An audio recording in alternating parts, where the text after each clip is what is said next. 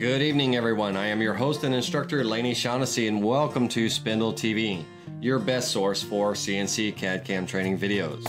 Spindle TV is brought to you by Digital Woodcarver, inspiring your creativity and providing you with the tools to create your own unique masterpieces.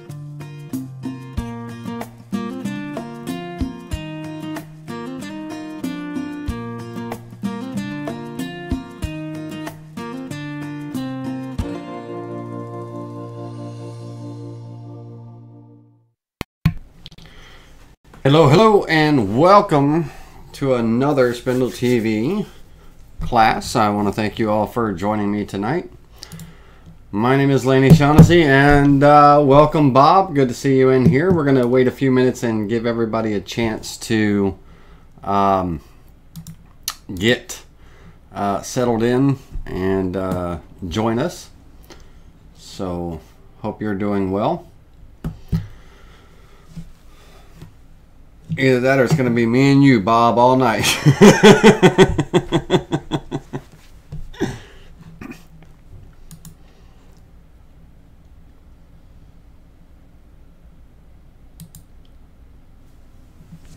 All right, we'll get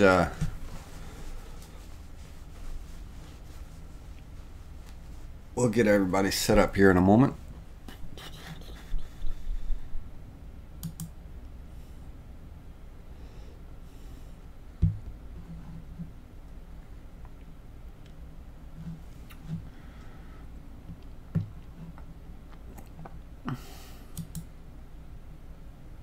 Welcome, David. Welcome, Baron.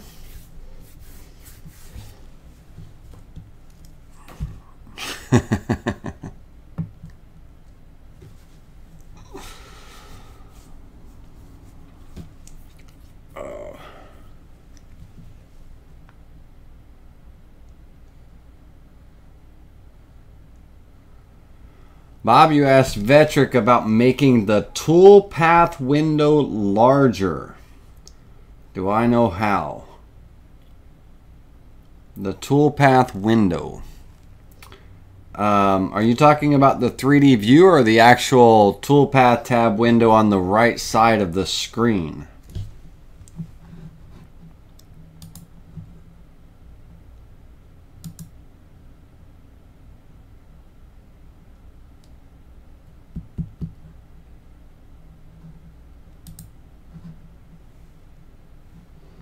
Let me know, Bob, which one you're referring to.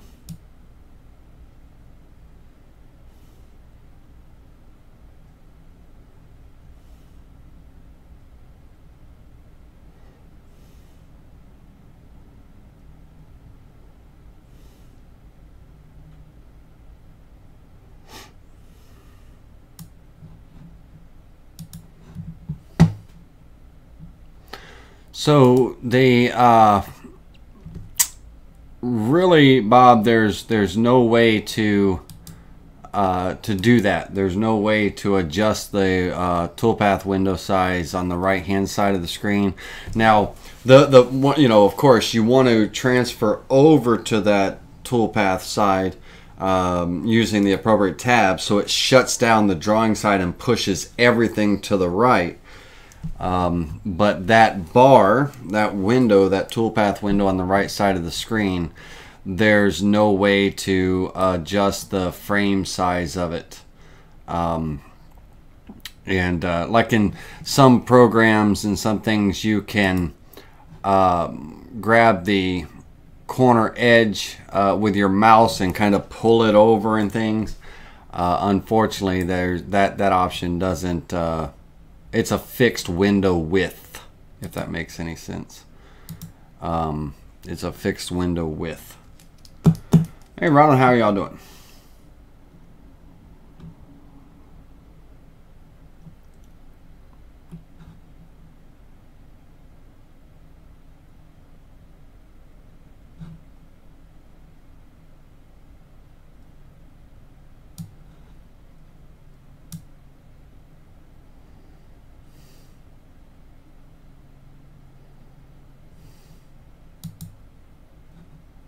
All right.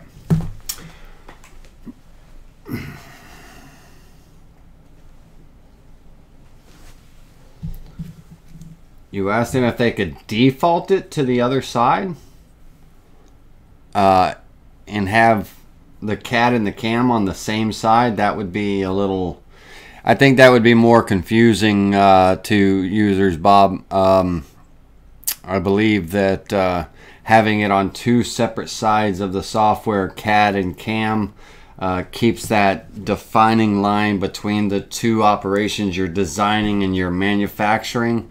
It's by design, you know, it's an optimal layout, but you know, we'll see what they say. See what they say.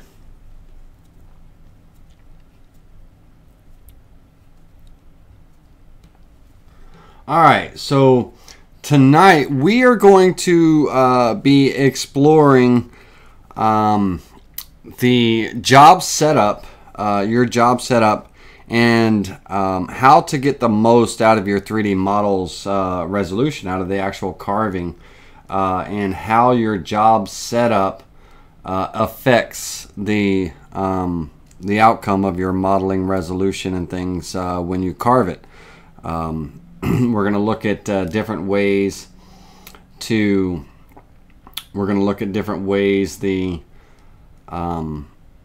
modeling resolution in our preview window, actually in the pixels in that modeling window, how it actually affects the actual outcome of the model and its carving and things.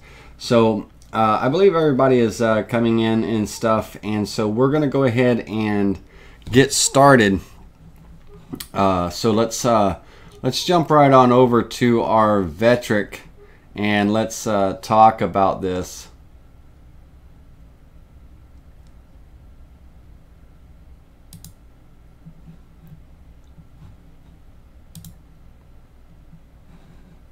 Okay, so here we are in the Vectric. I'm in Vectric Pro, and I will be definitely, we're going to be switching over to the Vectric Aspire here in just a moment too, to talk about how this affects when you're creating your models, the things you can do and stuff. But let's talk about our job setup. Now, of course, right now I'm in my main window. Basically, I've already gone past the job setup window here, and whether you're doing training with me and stuff, you know, like when you did your initial training with me, you may have heard me talk about the modeling resolution down here and the standard, very high, and high view. And I always recommended the very high resolution because it gives us about a 98% representation of what our project looks like and all. You probably heard me say that, you know, many times before and stuff. Well, it does much more than that when it comes to 3D modeling. When we set up a job right from the get-go, based on the resolution of what we have our job set at, whether we're using the standard, high, or very high option, that is going to ultimately determine our quality of our 3D models when we bring them into our software. And that resolution, those models can only be built based on the pixels of that resolution, and the quality will not be any more improved than what that quality is. So the resolution, number one, it sets the number of points that the model is based on. And let's understand something right off the get-go. We are talking about 3D models. It has no effect, the resolution has no effect on your 2D vectors, you know, that your profile cuts, pocket cuts, and things like that, you know, based on your vectors. It's really going to be your vector, whether it be a picture tracing or what have you. That's going to, you know, the quality of that tracing or the quality of that vector is basically going to be, you know, it's going to determine the quality of that particular carving. But when it comes to 3D models, We're working with like if we started up our job and we just left it defaulted to the standard, which is the fastest, generating 3D preview and all and everything, then we're dealing with about 1 million points, 1 million pixels of quality in that 3D view. And so our model is going to be based off of that. Higher settings means better quality, and also, the give and take of it all. It also means longer calculating times when it's calculating the toolpath. But you need to understand that the toolpath is being calculated off the model that is generated in that 3D view. So if our model has pixelations, those pixelations and things are going to be calculated in our toolpath, and therefore our cut quality is going to be representative of that. Represent that. We need to, right from the start of setting up our job in our job setup here, we need to balance how we choose our options. Basically, it's going to be based on what suits us and what suits our job and everything that we're doing. It suits the hardware that we're working with, not only in the computer but with our machine. The things that you may not be aware of. If I were to come up to the toolpaths up here and look at the preview simulation quality, notice we have standard, high, very high, extremely high, and maximum, right? We have these options. Well, down here in the modeling resolution in the job setup, I have standard, high, and very high. Well, you may or may not have known that we can access more options in this window if we come in from the very start. If I close this, if I come in from the very start here, before I create a new file, if I hold my shift key before I click create a new file, now in my modeling resolution you will see that we have 2 additional options: extremely high and maximum quality. Okay, so now these 2 options, the extremely high is working with over 8 million pixels to generate this 3D model, and then of course the maximum is over 16 million pixels, and it's 50 times slower to generate that preview when you're previewing your toolpath simulation quality. And therefore, that model quality that's going to be built on those 50 million pixels is going to be, it's going to be phenomenal. It's highest points that it can be.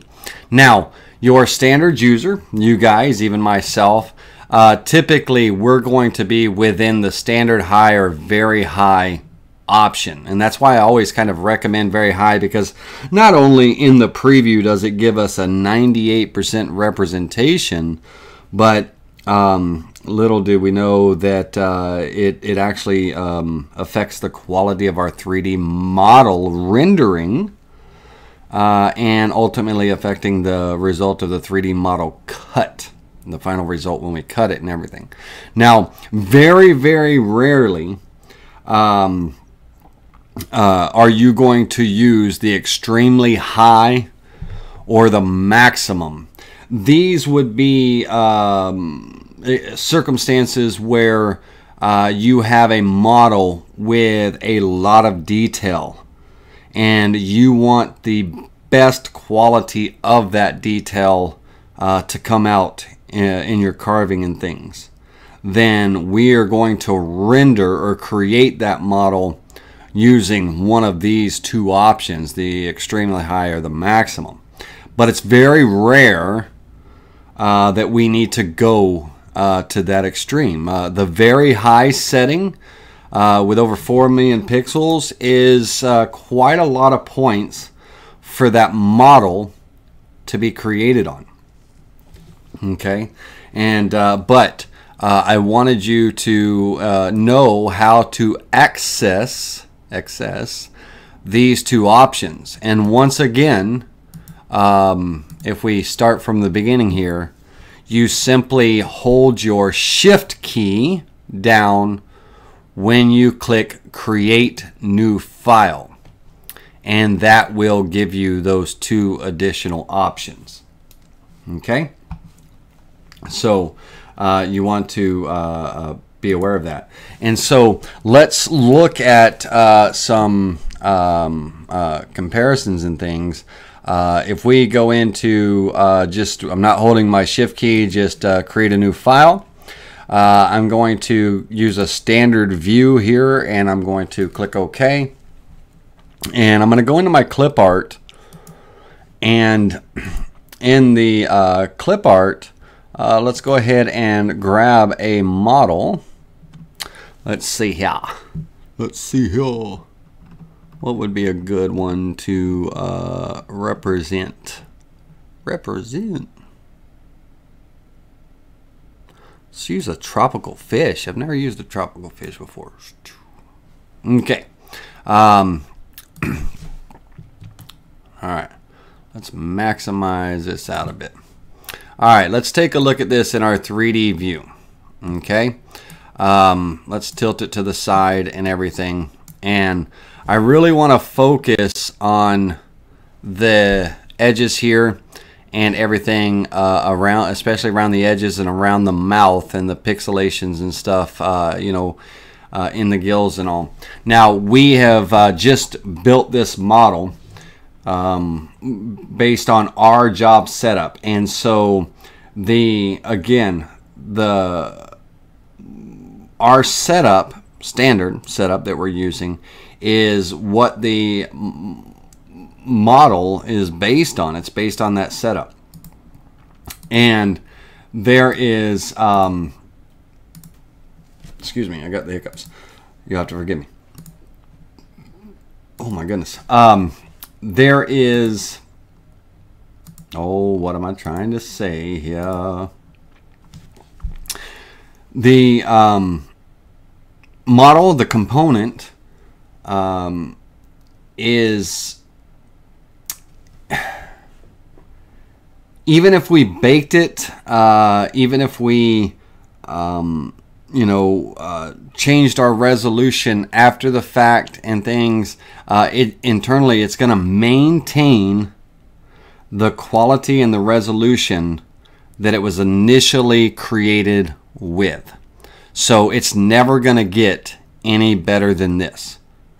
We could add smoothing to it and things like that to attempt to improve it, but internally it's never going to improve beyond this resolution here.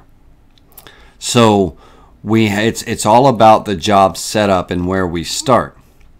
And even if we, as you'll see here, you know, in Aspire, even if we took a model, an STL model that we purchased, that we've you know, brought in, and maybe it's a model that we've created in Aspire and we've exported it out as an STL, and it was imported into a project that was set to a very high resolution.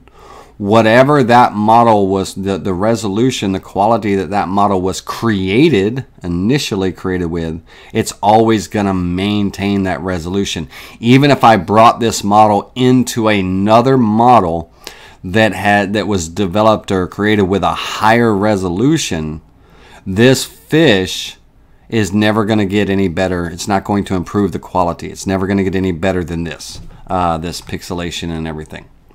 Okay, so you can't. There's just no improving it. Now we're going to take this fish and we're going to delete it, and we're going to close this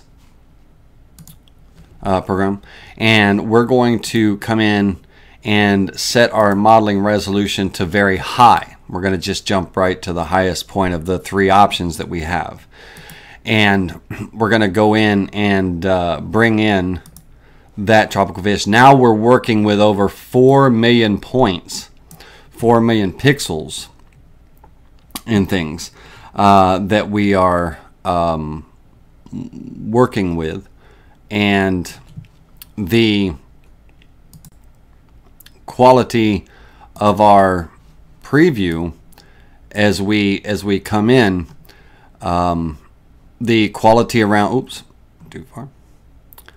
The quality around the mouth and the body. I wish I was a way to be able to do a screen by screen, side by side screen of the 2 options and all. But even our edge detail, we have a much clearer quality within the fish, the model itself. It was built on 4 million pixels now, and so it's when we carve this, when we create our toolpaths and things, we're going to now be able to build a have a much better result in the end. And again, this really comes into play when we have models with a lot of detail, and there's a lot of details in this particular tropical fish, the scales and everything, and it's a much clearer quality resolution. I can you can tell around the eyes and everything that with the more pixel counts, and each pixel has its own height. And so this model is built up on these pixels, and the reason why it uses pixels is to generate these models and things is because it's easier for blending and stuff. And you'll see that when we actually build models when we move over to the Aspire software. Now let's take it to one of the extremes. Let's go ahead and once again delete this out of here, and let's close this program. And now I'm going to hold my shift key down. I'm going to hold my shift key down when I click create new file, so that I have these additional options. And I'm going to jump right over to the maximum 16 million pixels. Now we have the ultimate in resolution quality, but we are dealing with something that's going to take 50 times longer to generate that 3D model preview, that toolpath preview.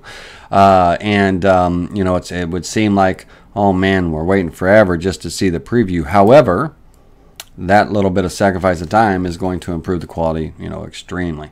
So now we're going to drop this fish in, and I'm going to scale up my fish and everything and let it regenerate.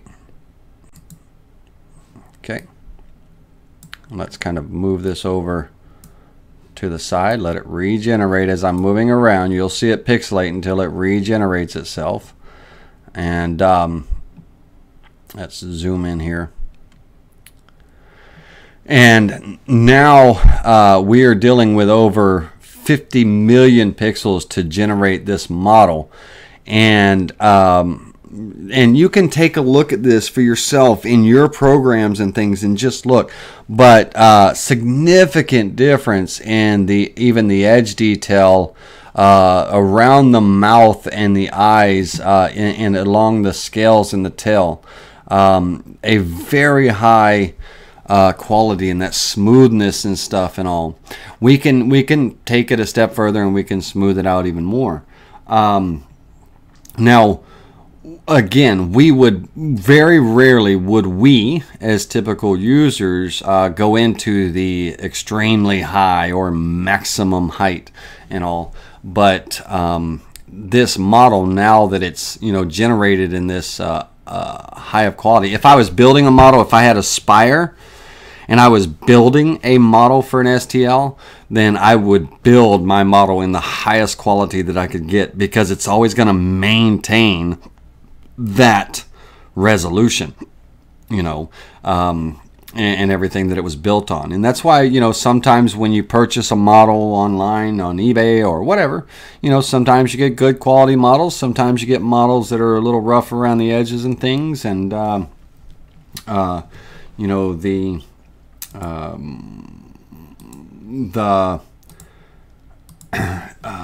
you get to notice that there is quality differences and stuff. It just depends on who the model maker is and what they made it with.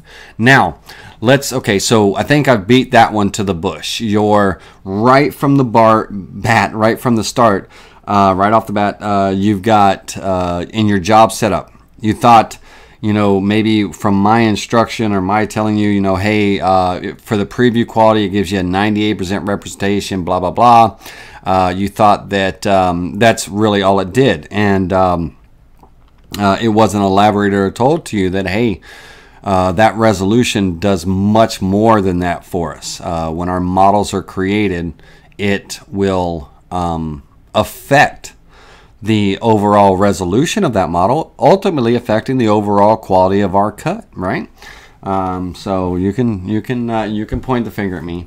Now, let's talk about point number 2.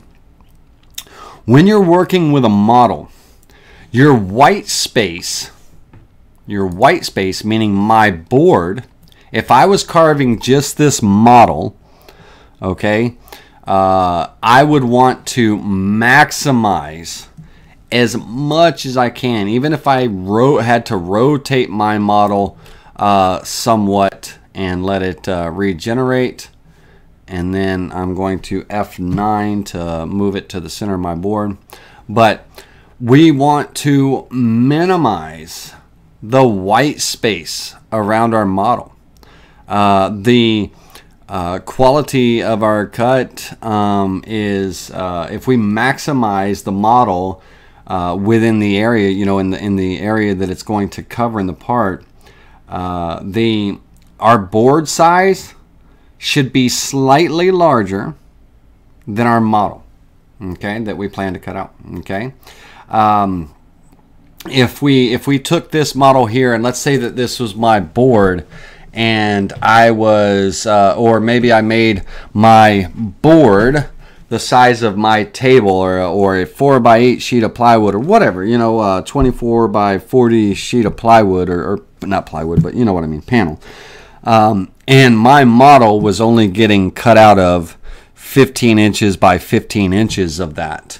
I would not have, you know, let's say that let's pretend that my board here is, you know, 40 inches long by 24 inches wide, and my model is a small 10-inch by 10-inch, you know, model that's getting cut out of that big board, out of the, you know, small corner or something. Well, then I'm hurting myself, and I'm hurting the quality of the model by creating that full size sheet and then generating the model in a really small format on that sheet. It's absolutely gonna, you know, it's gonna pixelate.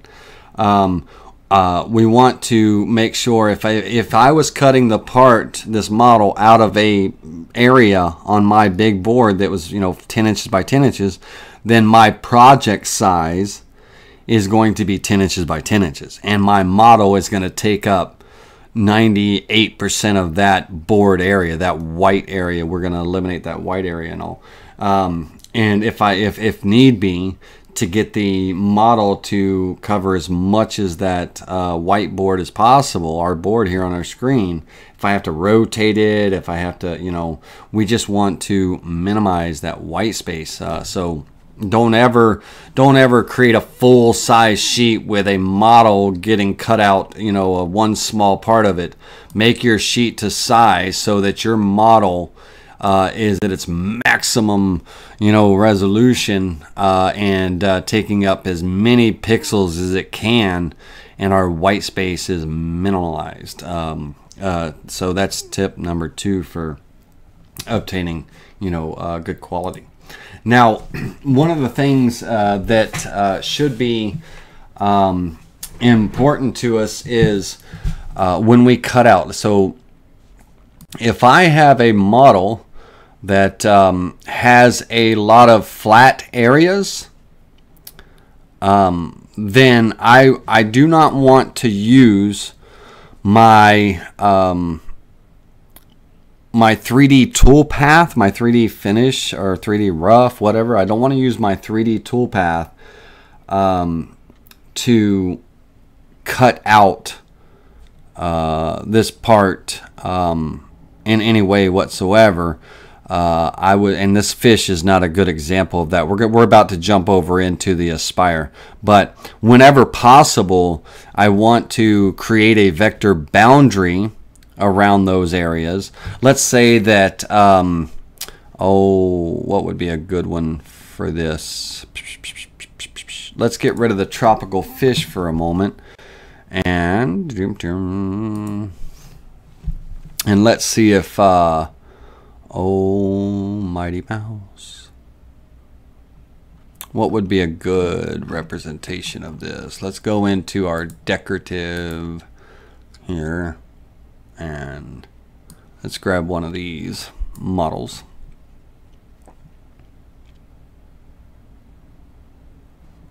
All right, and let's maximize this up. Let's get in a full straight on view here. And let's maximize this up. And I'm going to hit F as soon as it regenerates. I'm going to hit F9 and center it. And I would, you know, of course, rule of thumb, I'd make my board much smaller so I minimize the white space. But for what I'm doing here, for what I'm explaining is, you know, I want to use this. So if we have a model, whether we've created the model or we brought the model in that has a lot of straight edges in here, we want the 3D area to be carved with the 3D area. So I would create vector boundaries around here, limiting the 3D model cut to those boundaries, so it doesn't cut beyond this outer edge here and doesn't cut beyond this inner edge here, and let my 3D toolpath, you know, cut that. But these edges here, to get the best quality edge, you know, on these straight edges and stuff, I'm going to use my profile toolpath, my pocket toolpath, one of my 2D toolpaths to cut that out, to get a better cut quality. I would achieve a better cut quality on those straight edges and stuff with my 2D toolpath than I would using the 3D toolpath, you know, and letting it cut it out type thing, where it comes, where that bit comes all the way down to the edges, you know, it comes around and comes down, comes around and comes down and everything. So whenever possible, we want to utilize the tool inside the 3D modeling tools of creating a vector boundary around the component. And in this case, if I did that, not only does this create the vector boundary on the outside edge of the model at the end of that shape here, but it also creates that vector boundary on the inside of the model, limiting. So when I'm machining my 3D toolpath within those selected vectors, okay? And then I'm using a profile cut to cut those edges. You know, on the inside and the outside, I'm using a profile cut to cut those edges, rather than just letting that part get cut all the way out from top to bottom, all the way around, you know, with my 3D cut, because I'm not going to get a very good quality cut for that. So the key to it all is let's see here. What's the best way to explain? Explain to me what you mean, Lainey. The best way to explain this is, let's go into the Aspire software. So we're going to take a moment and, oops, hold on a second. Am I cutting out? I haven't been looking at my text here, so let's back up a little bit. We're going to pause for the cause for a moment. Let's see here.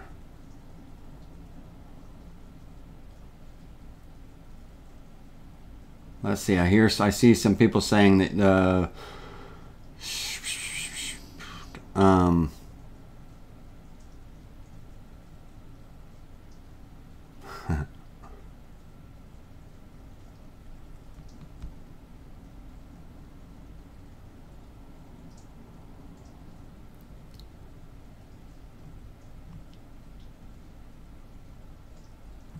all right, so Howard was saying that I was cutting out. Am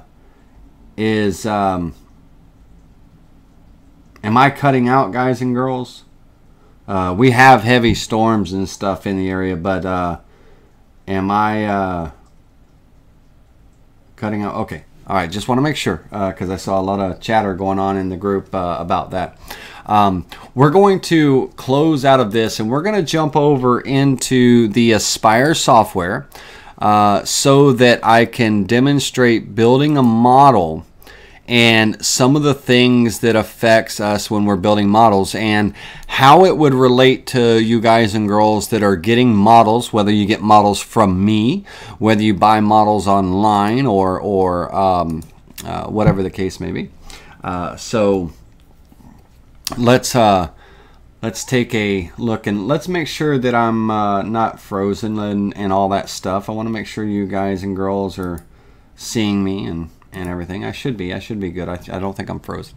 Okay, so I'm going to create a new file. I am going to hold my shift key down when I click create a new file, just so I have these additional options here, but I'm not going to use them right now. Okay, I am going to use a very high resolution, what we would normally have as our options and stuff, but I want to come in and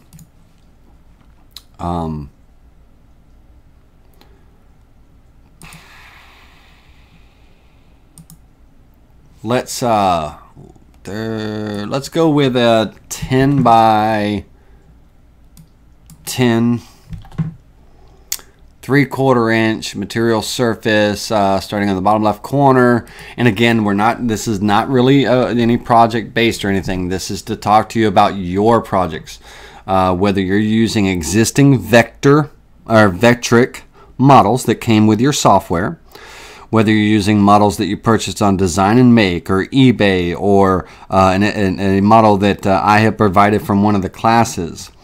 When we bring this model into our software, when we generate this model, if we're creating it ourselves, if we have the Aspire, whether we open this model up from the Vectric library of our clip art that's in our software, whatever setup that we're using, standard, high or very high, extremely high or maximum, whichever one, that model is going to be generated off of those pixels that we have set up in our job setup. So the quality of that model is going to be based on that setup, and that ultimately it will not get any better than that.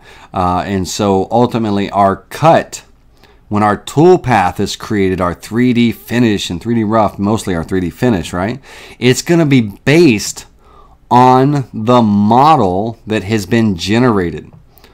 So we want to, if we're working with a model that has extremely high detail, then we want to do our best to get the best resolution right off the bat when we bring that model in. And we can't go back and change it after the fact. It's whatever that initial job setup is set at.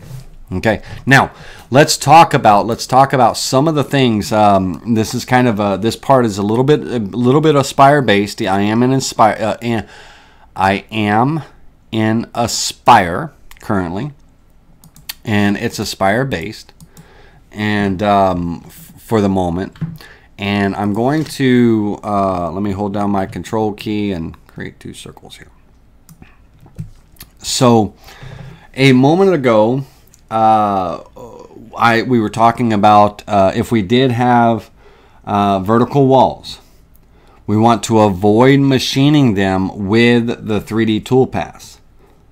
We instead want to use the 2D toolpaths, our profile cut and our pocket cut. And let me explain to you about this. I'm going to go in, I'm in Aspire, so it gives me the ability to create a model. And so therefore I'm going to create 2 models. This first one is going to be just a standard flat model. We're going to go, let's see, let's go 3/8 inches tall. And it's just going to be a flat model, and we're going to click apply. Now mind you, I'm in the extremely high 7 times slower on this and everything. All right. Now on this particular model, of course, you know that there's no detail, right? There's no detail on the top of the model. It's a flat component. But around the edge, we have a lot of pixelation. I would not use my 3D toolpath to cut this entire model, ultimately, you know, kind of cutting it out. Whether I'm doing a offset cut, right, starting in the center, all the way around till that part is cut completely, because my cut quality on this pixeled edge here is what I'm going to get. You know, I'm not going to get a good quality edge cut with that 3D model. However, if I use the 2D vector, here to create a profile cut with that 2D or 2.5D, whatever you want to call it, the 2D vector, this pink line, and I do a simple 2D profile cut, then I'm going to achieve a much smoother edge cut than I would trying to cut this part out with a 3D cut. Now, what are some of the ways, if we were actually had Aspire and we were building models, how do we minimize pixelation? How do we maximize the best quality that we can get you know, out of our model? Number 1, use a very high or extremely high or whatever resolution. That's key number 1. Okay, that's going to be key number 1 fact. Avoid vertical walls. Okay, avoid models with creating vertical walls in models. Okay, you want angle shapes. You can add draft to the model. Let's talk about what is adding draft. Rather than having a vertical wall up and down, I can add, when I'm creating my shape, I can add a little bit of draft to it, meaning that there's a slight angle to my wall, to my shape height. How do we add draft? So I'm going to go ahead and start a new component here, and I'm going to use the second circle, and I'm going to build that same part. Click apply and build that same model. And well, where the hell did my first model go? Hold on a second. Let me build my first model back. All right, let me get that one built. Is it there? Is it still there? Yeah, it's still there. Okay, I thought it was gone for a minute. Okay, so we're gonna build this model up.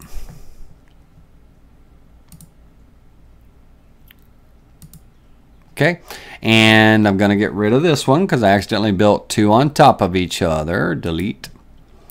All right, so let's switch over to our 3D view here. So we have 2 identical shapes created. Well, this lower shape here, I'm going to add a little bit of a draft to the edges. And this is a tool that is only available in the Aspire software. It's not available. You can't add draft or anything within the Vectric VCarve Desktop or Pro, because you don't have the ability to actually build models.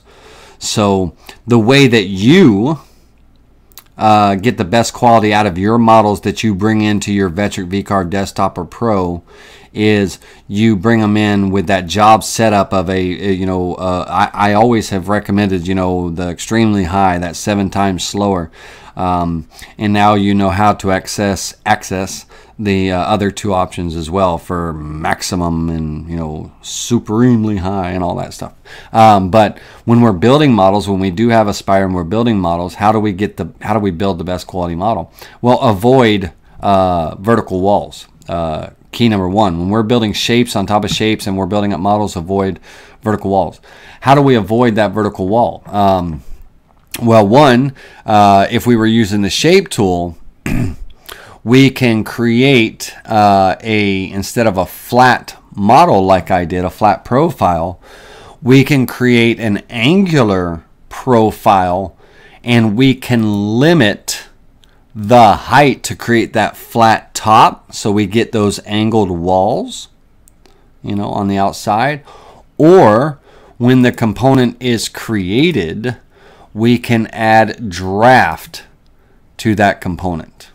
Okay, and what this does is this creates a new component from the model here, and with draft, and so we can adjust that draft angle to what we want it to be. And so I'm gonna go with 33% draft. 30% is fine, and I'm gonna click apply. And now I bet you it does both of them, because I forgot to turn one off. I'm gonna stop that for a minute. Let's stop that for a minute. Okay, let's stop that for a minute. Let's close this tool. Let me turn off my first model. Hide it for a second. I want to hide it. Yeah, I don't want to build a draft on both of them, just on the second one. All right, so let's go back up to our 30 and click apply.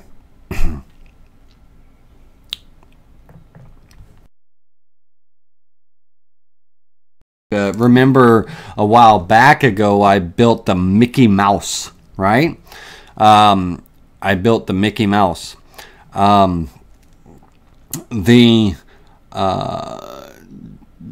When I built those components, I built them, just straight one on top of the other, the nose, the mouth, and things like that. But if I would have given it just a little bit of a draft, now 30-degree angles, I'm doing this as an extreme. That's a pretty decent angle there. And so let's close this, and let's go through and with this one and this one, these 2 components together. I'm gonna bake them together real quick. See that cake rise? I love that. I think that's funny as hell. We're baking, people. Giving it a little bit of a smoothing. Okay. And now I'm going to take and turn on, I'm going to turn this off for a minute. I'm going to turn on my vertical here, and I'm going to give it a little bit of smoothing. Smoothing. Fair is fair, right? We got to compare apples to apples. Fair is fair. Fair is fair. All right. And let's click OK on that. All right, let's turn both of our components on, and let's I want to get down the y-axis. Is it the y-axis here? Yep. Let's zoom in and let's tilt this a little bit. All right, let's see if I can do a spin. Oh, that's not a spin. Hold on a second. This one's a spin. Let me get this. Try to get this black there. Let it regenerate.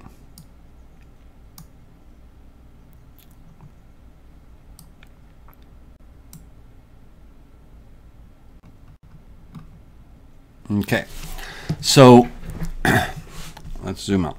All right, so if we look at the model on the right that has a little bit of a draft added to it, we've got nice vertical wall, or angular walls, sorry. And so at the very bottom of that model where I'm going to be profile cutting, right, that vertical wall, you can see the pixelation at the bottom of this angle.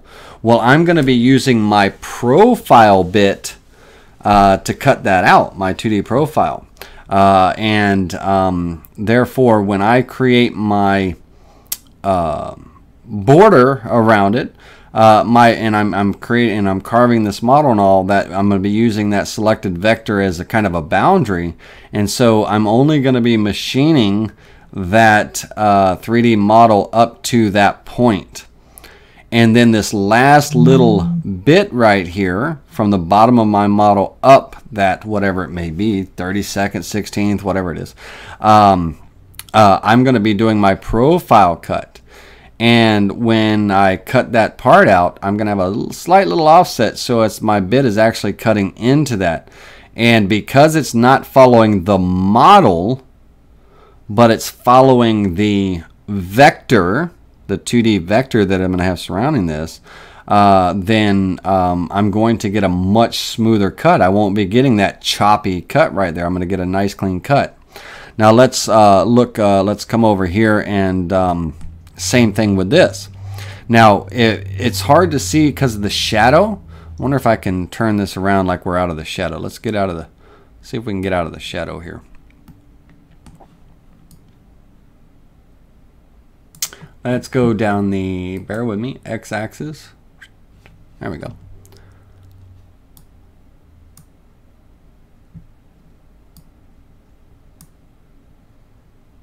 Okay, so if we look at the vertical, even though I added smoothing to this, my smoothing is still a little rough around these upper edges, right? Still, you know, it's not very smooth. You can see these wavy lines here.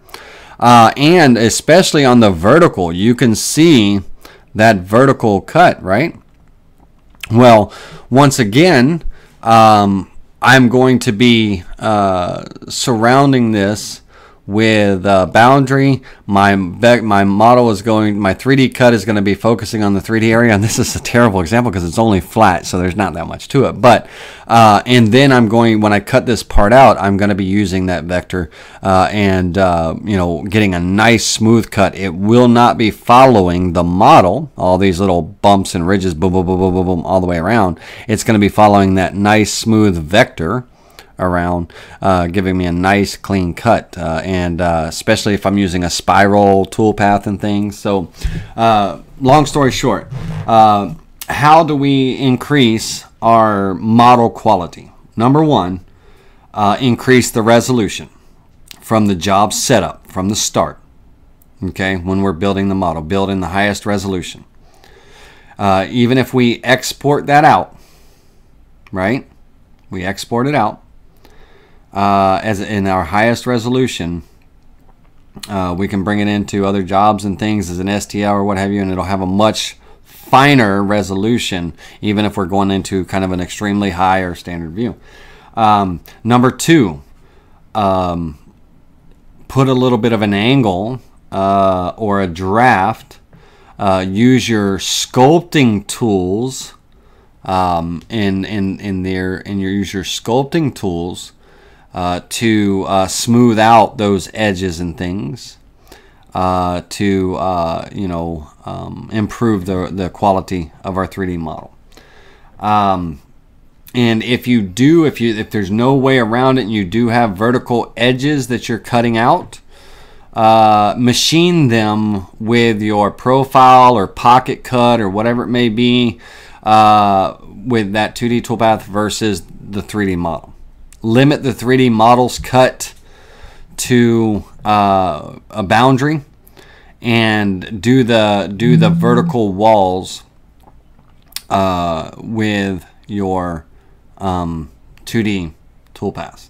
You know, now this is a just a small little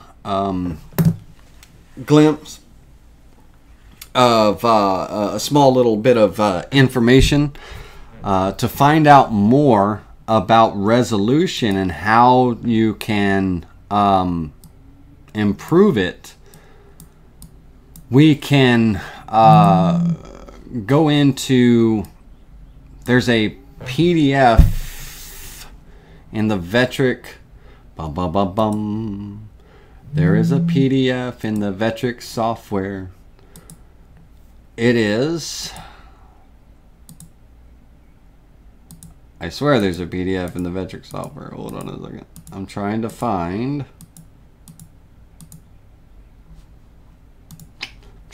the link for you guys. I'm going to see if I can paste the link straight into the chat room.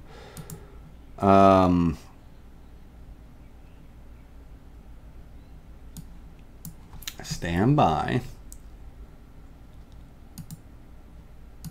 Go to, I'm going to get the link. Bear with me one second. Vectric.com. Support.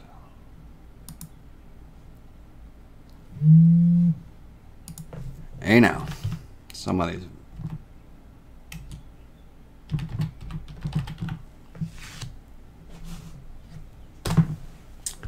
Bum bum bum bum bum bum bum.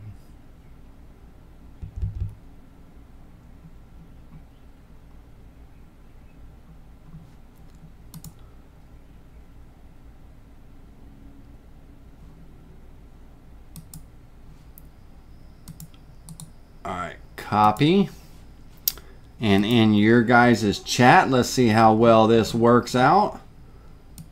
Oh, dadgummit, I got a black screen. Okay, I got a black screen. Hold on a second. I know it's a black screen. Hey, can you hear me? Can you hear me? Can you hear me? I know I got a black screen.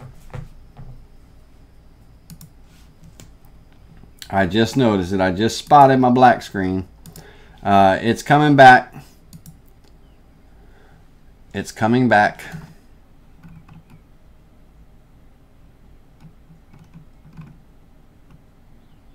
Give it a second. Okay. I'm glad you can hear me. It's coming. The screen's coming back.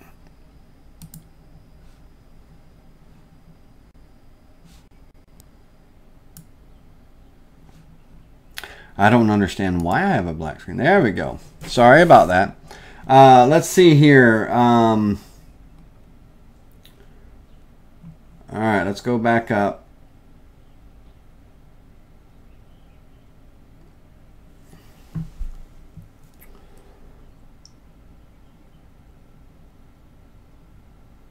You have Howard Groves, if you're still with me. We do have a vibrate button. The vibrate button is my text message. I got my phone on vibrate, and I knew that I had a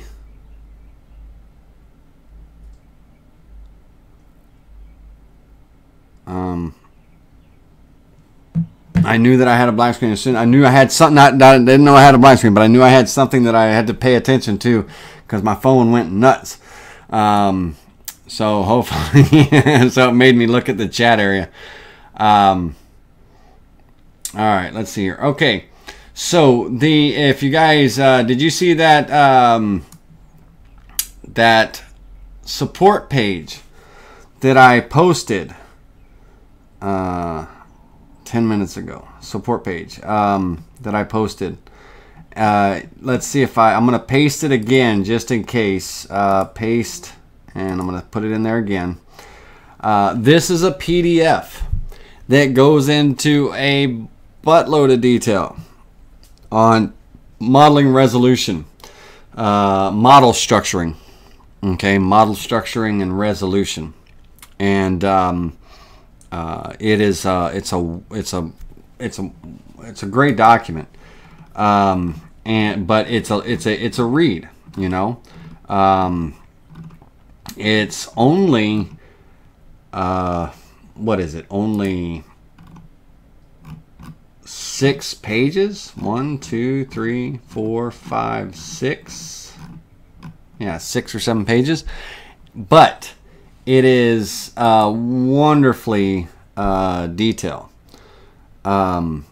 Wonderful detail of how of everything that it's basically it encompasses everything that we're talking about tonight about achieving the best quality of your model cuts, whether it's a Vectric model that came with your software, whether it's a model that you purchased online, whether it's a STL or a model file that you've obtained from the Digital Woodcarver Owners Facebook group or from me or whatever. When you create a job and you want a good quality cutting model because this model has a lot of detail, then do not use the standard view, the standard in your setup, your job setup. Use either the high or the very high, and in extreme cases you can use the extremely high and the maximum, and that's what I would tend to use if I was building a model, okay, and everything. But this PDF that I just gave you guys and girls, this is for everyone, desktop, pro, aspire. This applies to models that come with the software. This applies to setup of models that you purchased online and you're importing in. This applies to your Aspire users that are building models. If you know the most information that you can about how the resolution on the left side, in that job setup affects the models, then you're winning the game. You know what I mean? And I'm sure, because I trained most of you, I never in the training covered what the modeling resolution does to a model. I've only covered and stated that it gives us the highest preview, a 98% preview, representation of what our cut's going to look like. But at no time did I ever mention that, hey, use the extremely high or the very high because it helps with the resolution of your model and your actual finished cut. At no time did I ever do that during the training and stuff. So I'm providing that information to you now. Man, if I asked for a raise of hands of how many people knew this, some of you might have done your homework already from other groups, from Vectric tutorials, from this PDF, and all. You may have known that. Some of you, this may be news to you. You might be hearing about it the first time, and whichever way, now you know. And again, in our model resolution, right from the setup, so we're going to close this. Close, no change. If we just hit our create new file, then we're going to have our 3 options here. If we come in and we create, hold down our shift key before we click or during the click of create new file, then we will have the additional options of resolution. And again, the extremely high is working with over 8 million pixels. The maximum is 16 million pixels. These are extreme cases that you would ever really use these. And just be mightily aware that if you go to preview this cut, it's going to take 50 times longer to preview that maximum resolution cut, that 3D model, than it would as if you were in a standard mode or something like that.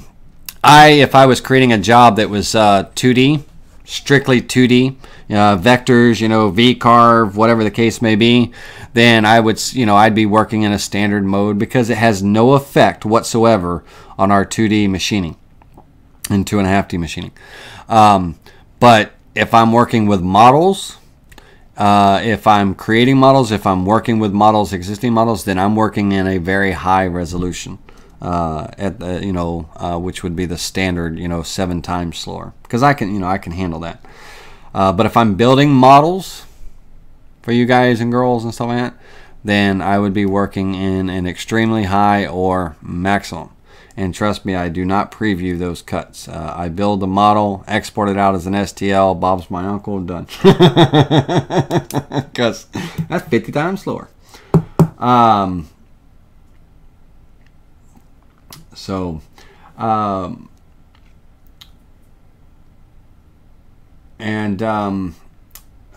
Yeah, see, like Dennis, you know, like you said, you know, you heard about it a while ago. You never take it off very high, and that's it. We, as standard users, we are going to only be using these first three options: high, very high, or standard. In extreme cases, and one of the extreme cases is, and I don't know if he's in the class tonight, but Ken Singleton was talking about, and it was in the group as well, but that American flag in the eagle. Now, that is a model that I posted up in the Facebook group, right? Many of you that have looked at that model and stuff, you'll notice there's a lot of triangulation and stuff in there. No matter how much you smooth, you're still going to get a little bit of triangulation and things and not a whole lot of detail. You know, that's because that model was based off of that. You know what I mean? You know, when that STL model was sent out. Now, I didn't create that model. That's, you know, it's not my model to create. You know, had it been created in a higher resolution, we wouldn't have had all that triangulation. And even bringing it into a because it is an STL model, we can, if I bring it into an extremely high or maximum or what have you, I can achieve a better quality when it generates that preview. But internally, I'll never be able to improve that model because the triangulation, and let's see if I can find that model. And I'm going to go with a very high here. Let's see if I can find that model. So modeling, import, and go to my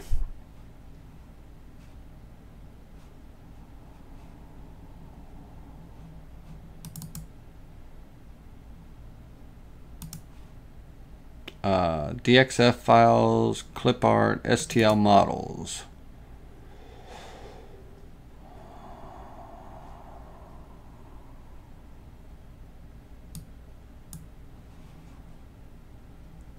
Hold on. It's here somewhere.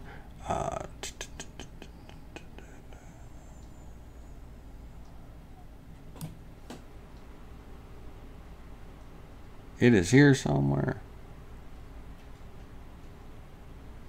Eagle. What was it called? I think it was called Eagle and Flag. There. Oh, no, that's the bear. On an A, B, C, D, E.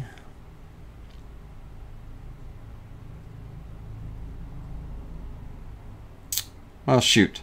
I could pull it off of the Flag and Eagle and Flag.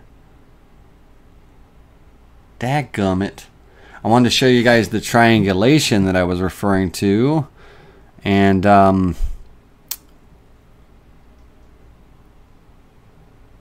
Eagle and Flag. All right, bear with me. There's one more place that I can look. And that would be 2D, STL, convert windows, 3D models. No.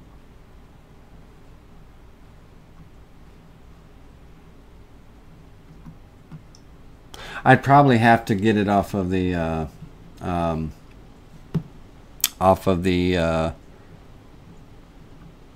pixelation. But anyhow, it had a lot of triangulation with the wireframe, depending on what program it was created in that uses triangulation to create its STLs. There was a lot of it, and therefore it you know, no matter what, I could have it generate in its highest quality, you know, using extremely high. But because that model was they created it in a low resolution, very poor triangulation, it's not going to ever be its best. And like Steven said, you know, there's always rest machining. Now, Steven, that's not fair, because only Aspire users have that ability. You know, the VCarve Pro people and desktop people don't have rest machining. And rest machining is a way to utilize a larger bit to machine majority of the model, and then come back with a smaller bit and touch up the detail areas, the rest of the model, basically where the big bit couldn't get into, and it's called rest machining. You know, but even at that, Steven, if I created a model, if I imported a model in a standard view, that 1 million pixels, no matter how much rest machining I do, I'm still not going to obtain the maximum quality that I could get out of that model as if I was if I opened it up in a job setup that had a very high, you know, a high or a very high resolution, with, you know, a few more pixels and stuff. Bob, rest machining is the taking a model and let me find something with a little detail in here.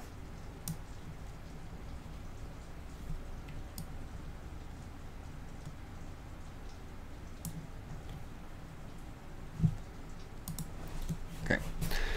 Taking a model and creating a your 3D finish, you know, toolpath.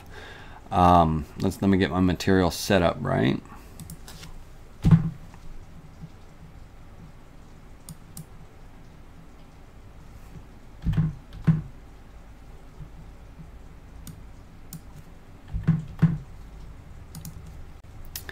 And let's use a larger diameter bit. That's the whole benefit of rest machining. I'm gonna use my I'll use my 1/8 inch end mill, just you know, my 1/8 inch end mill, eighth ball nose end mill. I keep saying end mill, but ball nose. Oh Lord have mercy. There we go. All right, and I'm going to use the model as a boundary for this, and I'm going to raster cut and calculate this. So it should take just a few seconds to calculate.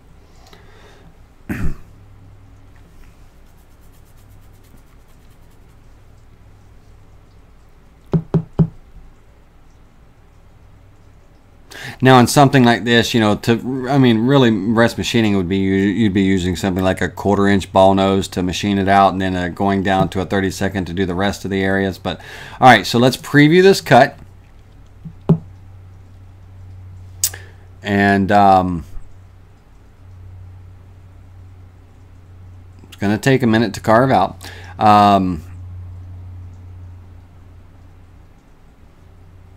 Here, let's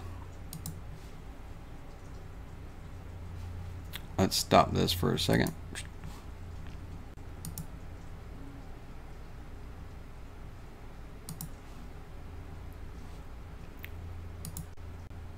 Speed it up a little bit. We'll go very high instead of extremely high. And by the way, that preview simulation quality, that has nothing to do with the job setup and the modeling resolution, guys and girls. This is the preview simulation quality, not the modeling resolution.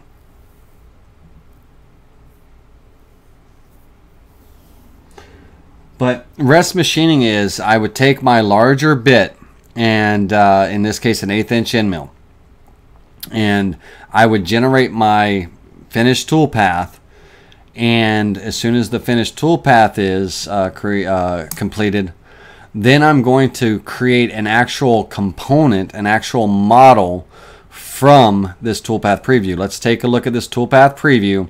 You can see here all of the tool marks around the feathers and things where my 1/8 inch bit didn't really get in there, so it was leaving these tool marks behind. Okay, so now with this, I'm going to go into the model option and create component from, but before I click create component from toolpath preview, I'm going to hold the control key. So if I hold the control key and then click create component from toolpath preview, it's going to create a, let me get back into my modeling tab here. It's going to create a preview, and if you look at these white areas here, these subtly white areas and all, these are the areas where my detail bit, my smaller bit, is going to be used. So how do we tell it to carve in those areas? Well, now we take with that that preview visible, just the toolpath preview, turn off your original model. We go into the drawing tab and we trace that model. We're going to turn on the black and white trace. Now, let's turn the fading off so you can see this. Okay, so as I slide this component to one extreme or the other, I'm gonna get a certain amount of preview and stuff. Well, I want to go all the way to the far extreme, the far white, the minimum. And tick by tick, I have you can use your up arrow key on your keyboard, your down arrow key, whatever you want to use. But we're going to basically come to a point where if I go all the way to my maximum, right, that's black, then that's not doing me anything, right? So I'm going to back up, and I want to get as much as that white to show before it comes to a blank, right?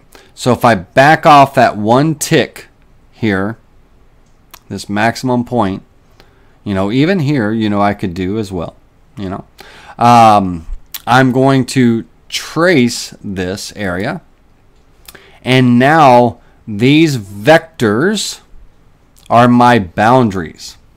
So I'm going to apply that and close that tool. And I probably should have used the other tick besides this, but anyway. And now I'm going to go back into that modeling. I'm going to turn the toolpath preview off. I'm going to turn my model back on.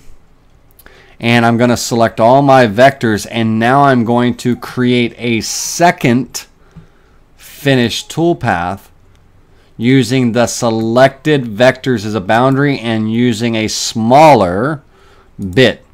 16th inch ball nose, 32nd inch ball nose, whatever it may be. In this case, I'll do the 16th inch just for time's sake. And I'm going to use those vectors as a boundary, and I'm going to calculate that toolpath. One open vector was identified, so we'll go ahead and ignore that one, whichever one it was. Probably that straight line that's right there on his chest. But it's going to go through and calculate this toolpath, and it's only going to calculate it within those areas, and it's only going to carve. Instead of recarving my whole model all over again, it's only going to carve within those vector areas, and these are areas where my bigger bit didn't really get into and everything. So let this generate.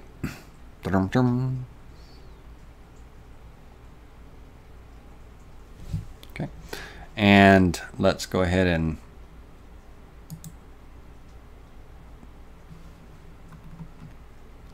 let's see if watch around the feathers and everything. You'll see it's just going around and cleaning up those areas where that bigger bit couldn't get. So it's called rest machining because it comes back and does the rest of the job with a smaller bit. So it's jumping back and forth, and it's just touching up all those areas and things. So that's rest machining in a rough nutshell. It's just a way to utilize a bigger bit to kind of machine the part and then come back and touch up the detail areas with the smaller parts and things like that. So, and in this case for the Eagle, 1/16 of an inch bit doesn't cut it, right? I would typically go with my 32nd inch ball nose. So because if I'm going to go through the process of rest machining, then I want to obtain the best detail and quality that I can. Because even looking at this, and I'm not worried about the outside perimeter, that's getting cut out. But if I look at my feathers and all, a lot of the areas did get cleaned up and stuff a little bit, but I still see tool marks, meaning that my 1/16 inch bit didn't do anything for me. So if I go back and I recalculated this with my detail bit, my 32nd inch tapered ball nose, which is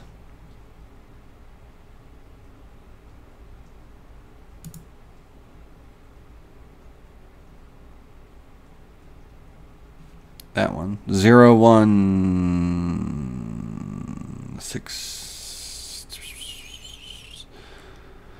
Is that right? 03125. Yes. Okay. And we calculate that. Oops. Hold on. Using the vector machine. Still got that one open vector. Now, it's going to take a moment to really go through and calculate. That's a small bit, so it'll take a moment. But that's what rest machining is, Bob, in a nutshell. That's what rest machining is. Basically, taking a larger bit, cutting out your design, and coming back and doing the rest of the design with a smaller toolpath. But I can, whether I use the rest machining technique or not, it all, it's based on what my model was generated at. I'm never going to achieve a better quality than what my model was generated at in that model, that job setup resolution and all. And so now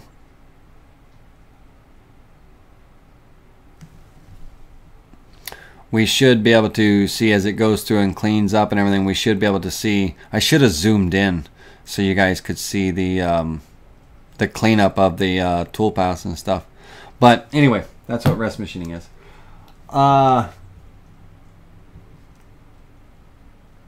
Yes, 46280 is the small bit. You're exactly right. That is the Amana 32nd inch ZRN coated tapered ball nose.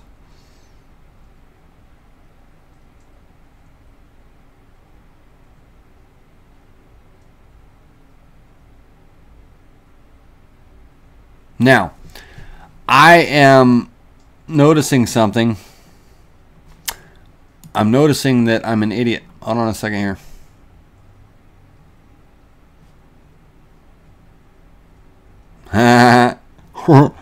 My trace lines got traced around all the areas I wanted to cut. Oh, hold on a minute. I need to reverse this. Stand by, ladies and gentlemen. I want to turn on my boundary here. Please select a component. Oh my goodness, Laney. Create a boundary, that outside vector boundary. Did it do it? Did it do it? Yeah, it did. Okay. And now I'm going to come in and recalculate that toolpath. I was cutting, my vectors were drawn in all the wrong areas. So now I've just basically reversed this toolpath by having this outer boundary. Yay, Laney, for being so smart. We're going to calculate that one. My goodness gracious. All right, now we're going to see it get clean. Leanne Smith, hubby and I have looked for the 1/16 inch bit and the 1/32 inch bit. Can't find it in our area. Laney, do you have it? Absolutely do. We sure do. We have it in our now the 32nd we don't have. The 32nd. Now you see, now look at the this is the proper tool path right here. See all my blue lines? If I'd have been paying attention, then and let's zoom in. Let's see if we can zoom in so we can really see this. All right, and we're gonna go back, and now Watch, see if you can see it closely as it goes through, and watch between the feathers and stuff and everything. You can see it go in and kind of clean up all of those little areas, and it bringing out the detail in all these little humps and feathers and things all the way around. You can see that detail start to come out, and you can really see it up in the upper part of the wings and all. And that, ladies and gentlemen, is the proper rest machining. I was a little backwards. I was a little backwards on that first one. So anyhow, that's rest machining. Let me say this to you, Leanne. We have the white side 16th inch ball nose bit. We have the white side 1/8 inch tapered ball nose bit. As far as the Amana ZRN coated bits, we only have our 4-piece and 8-piece bit set. Now we do have those 2 bits, and I can order them and we can drop ship them to you. Absolutely, we have those bits, but you won't see them on the website, so you will have to call in. Eventually, I'm going to have all of our Amana bits that we carry on the website. Right now, we don't have them in. And I've been sending you guys to Tools Today and stuff and blah, blah, blah. Well, you can order them from us and we drop ship it to you. It'll drop ship straight from Amana. But, so the 32nd inch and the 16th inch, you can order from us if you need to. Absolutely. Otherwise, our competition is toolstoday.com. And they carry them. But we would love for you to order the bits from us. Absolutely. Without a doubt. All right. So, any questions? Okay, now we kind of jumped into rest machining because someone asked that question and everything. But any this was not, we weren't doing a project tonight. It was kind of a tips class. Because there's a lot of you that are just now getting into 3D modeling, as far as 3D model carving. Let me say that for you guys and girls. You know, you're just now dipping your toes into 3D model carving, there's many of you that have been doing it for for a while now. 3D model carving, but this may or may not have been information that you were aware of. You may not have realized how the modeling resolution area of the job setup affects your 3D models. The modeling resolution. And most in case and point, or most of that falls back on me as your instructor when I did your orientation training. And, most of that, falls back on me because this is the very first time that I've ever brought it up to you guys and girls and everything. But now right? So, standard and high, or even very high if you're doing 2D stuff, you're drawing, your V carving, your engraving, all that stuff, your pocket cuts and everything, standard stuff. But if you're working with a design that has a 3D model in it, definitely set your resolution high. Try to minimize your white space as much as possible. If it's a project that has a model in it, then make sure that project, the boundaries of it, or whatever the case may be, minimize your white space as much as possible, and everything, where that model is and all, and maximize it up. If it's a model that you're cutting out, like Ken Singleton showed me this eagle, or owl or eagle or flag medallion looking thing that you guys did in the Facebook group. It was real nice. Somebody did. Really cool looking round medallion. There's a lot of detail in that one, right? Well, that gets cut out. It's round. that would be maximized as much as possible to minimize the white space around there. And even if you had to rotate the model in some way to make it cover as much as the white space as possible, to minimize it, that actually improves the quality as well. We want the model to take up as many as the pixels as much as possible, and we don't want the white space taking up the pixels.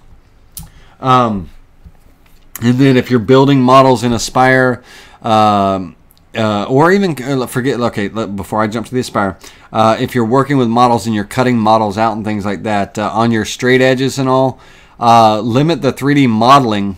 Use your vectors, selected vectors and stuff, and limit the modeling to the model area, and then use your 2D toolpaths like your pocket cuts and profile cuts to machine those vertical areas and flat areas and things like that.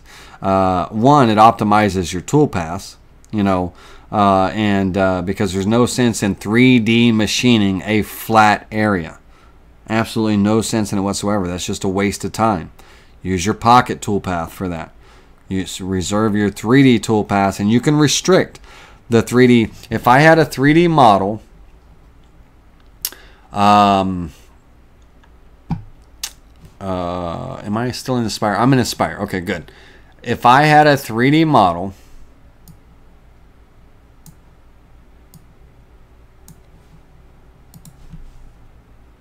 stand by a moment.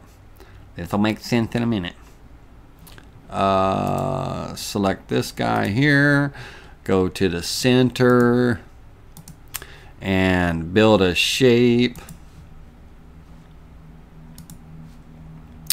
If I learn how to click the right tab, I'm going to give it a little bit of a shape to it. 60 degrees. We'll go 3/8 inches tall. We'll click no limit, apply.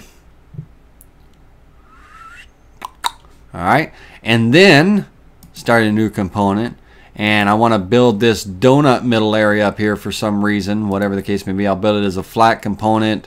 We'll go 1/4 inch tall.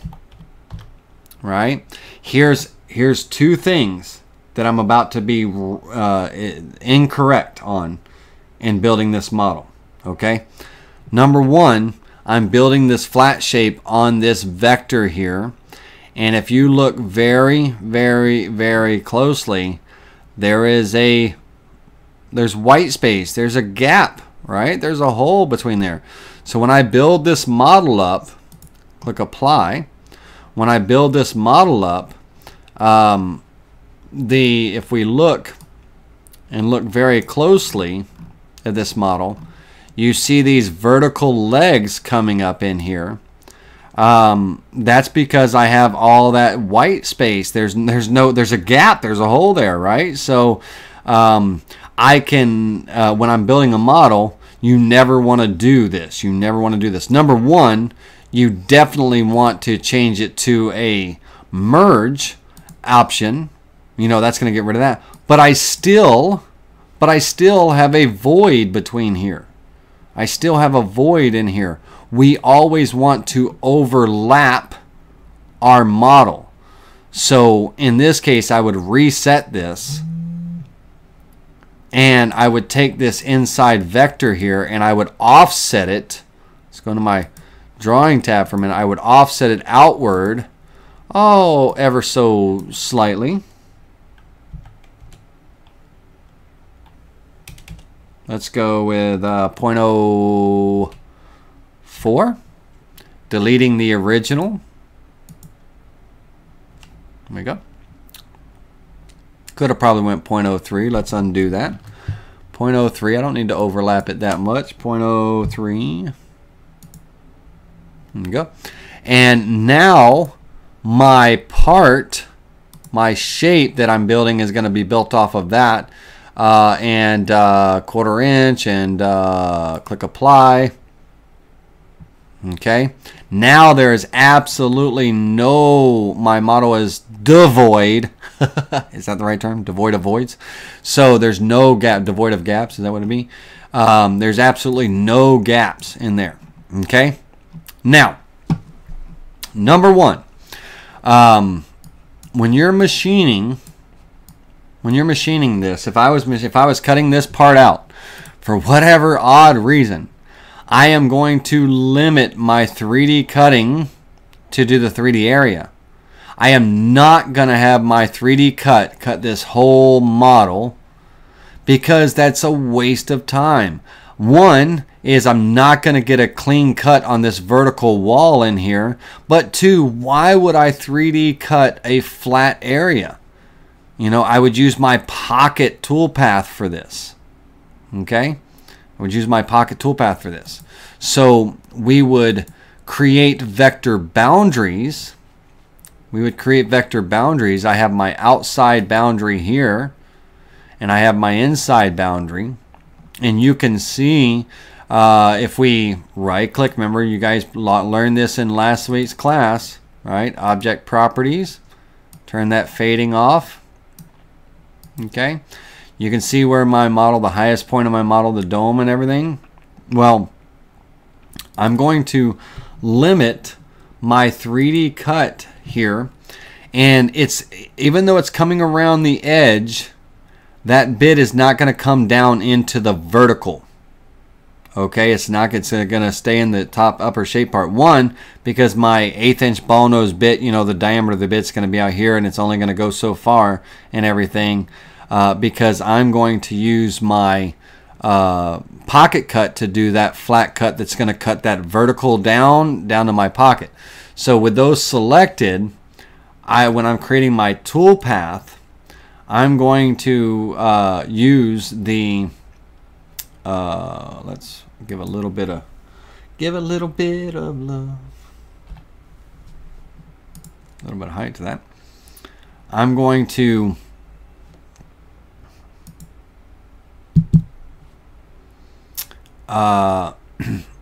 use the selected vectors as the boundary. Let's change this back to a standard 1/8 inch ball nose bit and click calculate.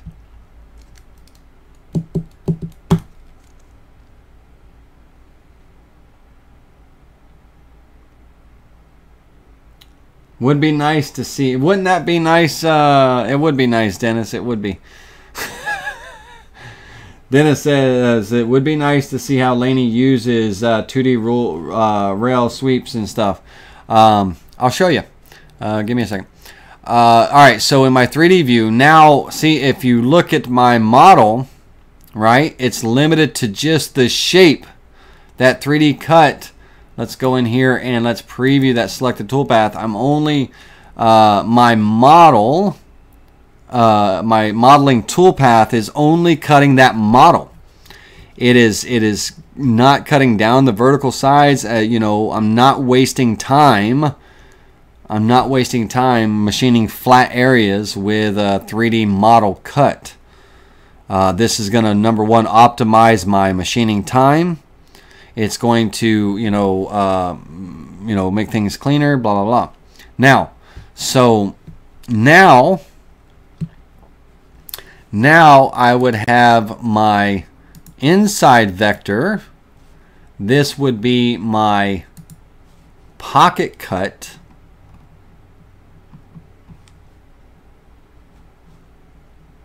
And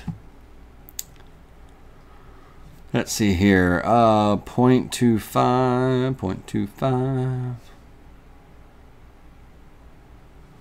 It's only got a model height. Where's it at? Boom. And it's going to be a pocket cut with a cut depth. And I'm working down. Okay, I'm working down. So let's do some math here, guys and girls. Right? I'm trying to tilt my 2D view like a dumb arse.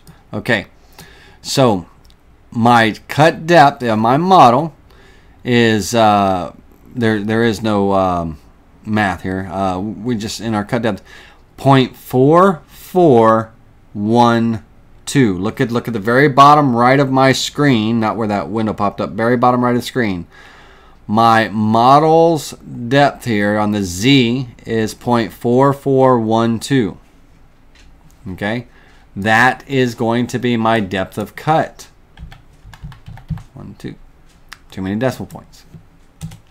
In this case, heck, I could use a 1/2 inch end mill to minimize machining time. If you have a 1/2 inch mill, I'll use. Let's be normal. We'll use a 1/4 inch end mill. 1/4 inch end mill.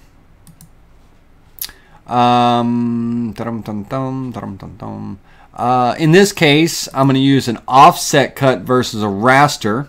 One, I'm going to achieve a much cleaner cut using the offset cut. And two, there's no... Call from Jacqueline Malley. Sorry, Jacqueline. Call from Jacqueline Malley.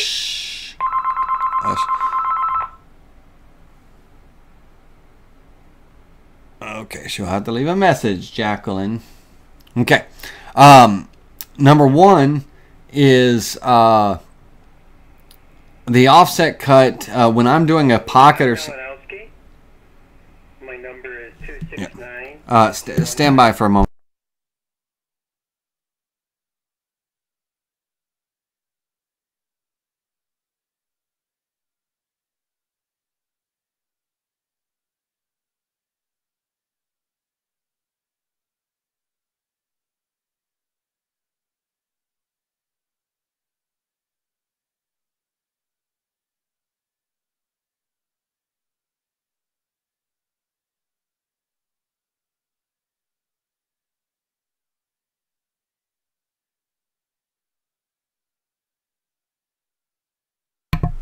Okay, sorry about that. Just like in the movies.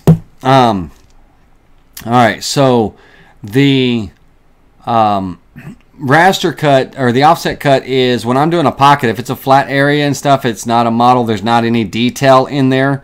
Then the offset cut is going to be the more optimized, and I'm going to get a much cleaner cut on these walls, these inside walls, versus if I was doing a raster back and forth, bumping. So we're going to use the offset cut.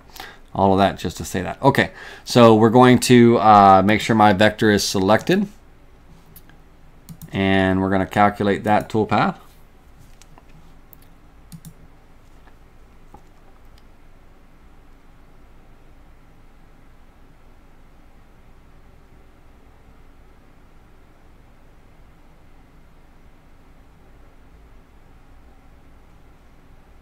Okay, now want to take a close look at this. All right, so notice that I have this lip here.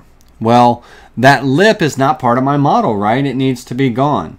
That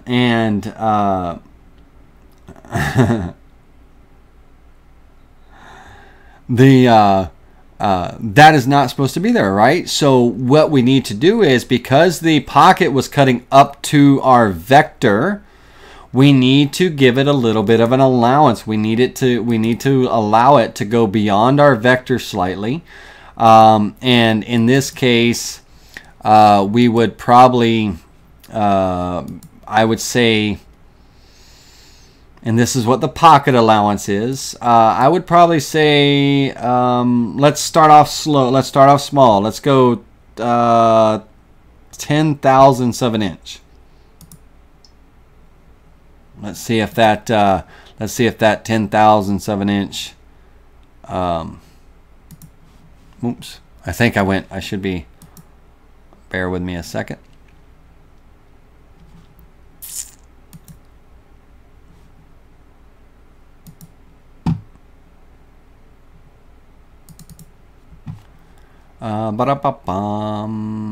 Calculate.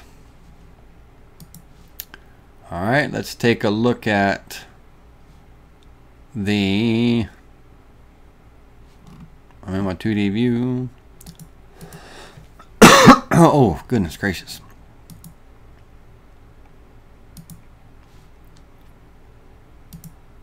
There we go. All right, so I went 10 thousandths of an inch in the wrong direction. All right, so that's what I was looking for. If you're wondering what I was doing, I was going into my 2D view so I could see my toolpath. This needs to be a negative 10 thousandths of an inch. We need to go negative. We're inside the cut. We're negative. We're gonna go outward. Now don't you? There we go. All right, so let's preview that cut. Let's see if that got rid of our lip.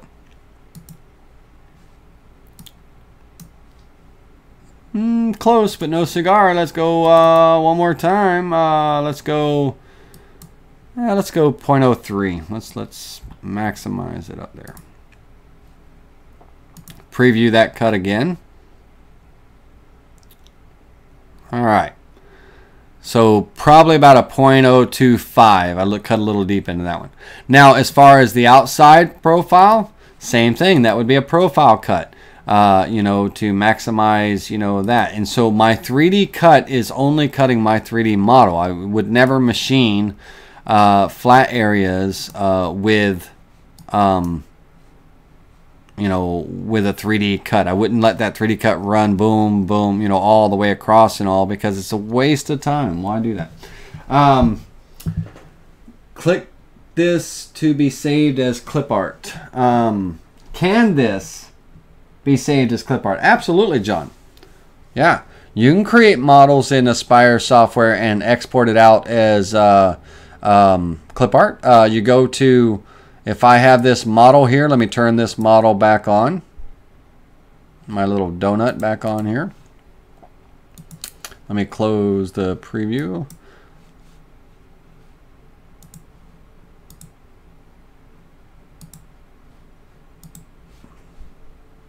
Oops, wrong model. Both of them. Let's say that this was a model. I would go to Model and export out as 3D clip art, and this will create a the V3M or 3D clip art file, you know, which is basically similar to the V3M, but it's a 3D clip which can only be opened up in Aspire. If I wanted to export it out to be able to be opened up in VCarve Pro or VCarve Desktop, then I would export it out as an STL. So, but I would, me personally, if I'm using it for my own personal use, then I would export it, or maybe going to provide it as a model available for Aspire users only, then I would export it out as a 3D clip art. But if I'm exporting it out as a model for everybody to use, then I would export it out as an STL. Okay. All right. Now, all right. So anyway, the effect of what this has is it optimizes our toolpaths, you know, by not machining flat areas with a 3D toolpath, as well as angled areas and stuff.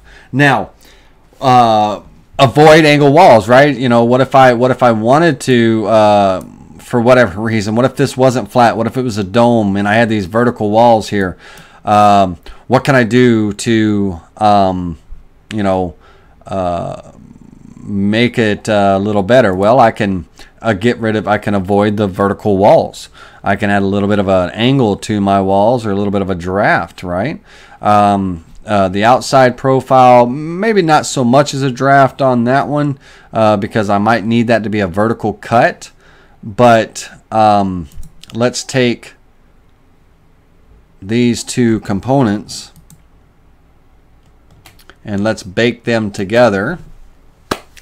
Baking a cake, baby, baking a cake. Shake and bake. All right. And then I'm going to regenerate this model and add a draft to it. And in this case, it would be a very small angle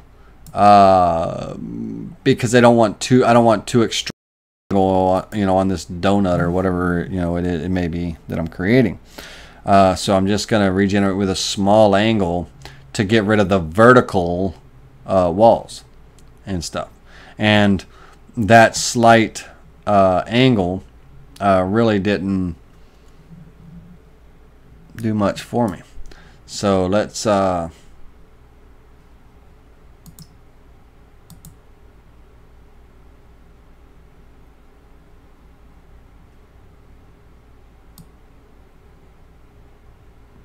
with 10, the default. Let it go, let it go. it's only going to be a black screen while it's generating this model, ladies and gentlemen. So stand by. It will turn off.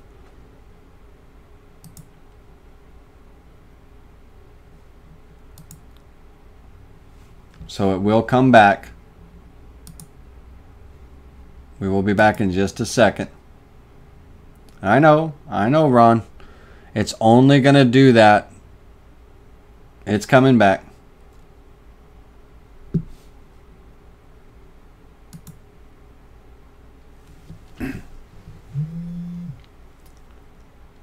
I know, you guys don't have to text me. You should be able to hear me at least.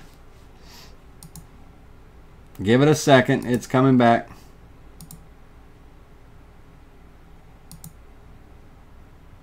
It's coming.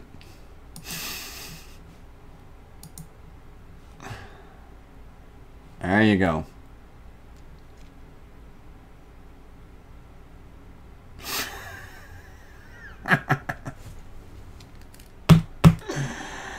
The black screen happens when my Aspire software is generating a model.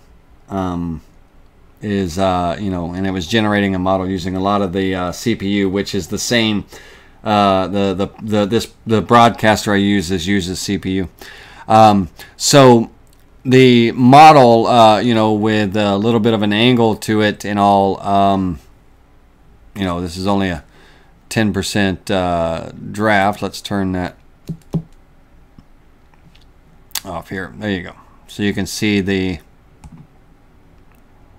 giving it a little bit of a draft to avoid the vertical of the wall, and smoothing it out.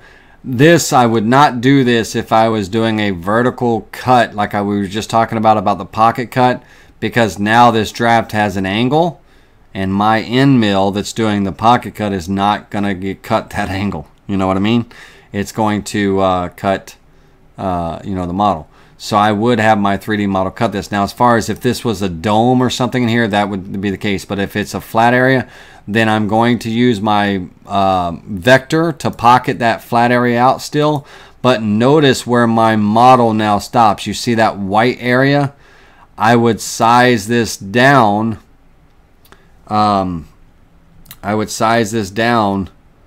To be within that, that area to do that flat pocket.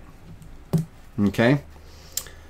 I know Dennis is the drone maker. I know.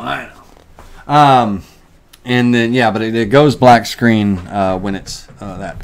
And so now I would cut this, now I would remachine this and notice my vectors, if I, were to resize this.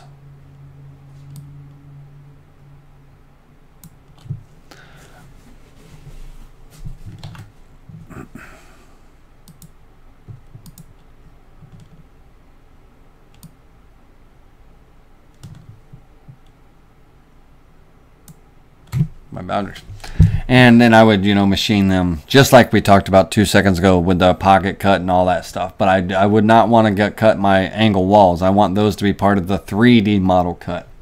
All right, ladies and gentlemen, I don't want to overcomplicate this. I just wanted you to know tonight about the resolution, your modeling resolution, and your job setup, and how it plays a role in the actual end result of your 3D model cuts.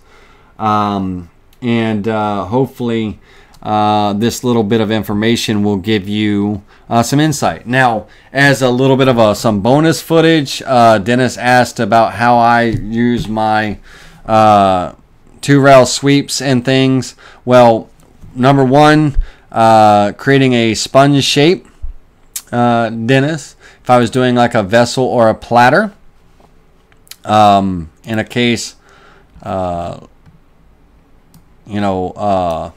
of a vessel or a platter. Let me get rid of this model real quick.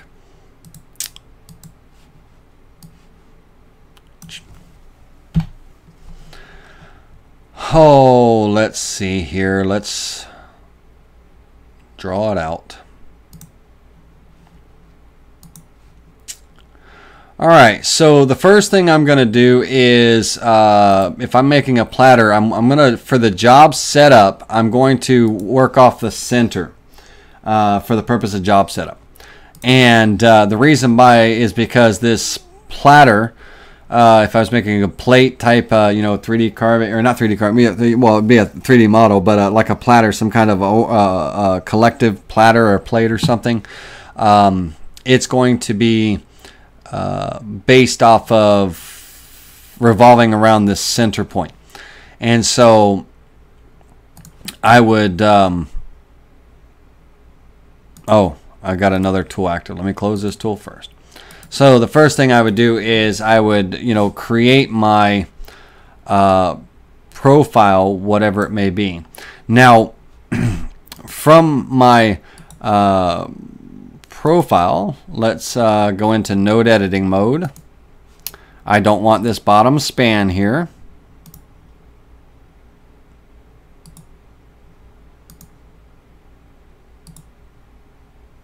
Okay, and let's say that if this was a platter, I'm going to insert a point. Oh my, oh my. Let's see here, insert a point right about there, and I'm going to take and insert a point right behind it. I'm going to take these 2 points here and drop them down.